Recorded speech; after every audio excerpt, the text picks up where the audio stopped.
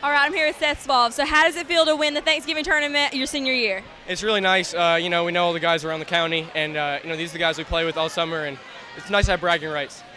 Well, you played a great game tonight. What exactly did you contribute? Just try to get other guys open, get them going, find my own shots, be a leader on the floor. I'm here with Coach Meyer. So how does it feel to win the Thanksgiving tournament? Fantastic. We had not been playing very well as a team, and tonight the guys give great effort on the defensive side especially. We beat a great team. Holly Pond's fantastic. That's their first loss of the year. They'll be a top 3 team in their classification, and we're proud to get the win and proud to win the tournament. So how does it feel after having a tough loss to Holly Pond a couple weeks ago to come back and beat them right here at Holly Pond? Out of that game, we would get much better over the next few weeks, and that's what we were striving for, is to be better by this time.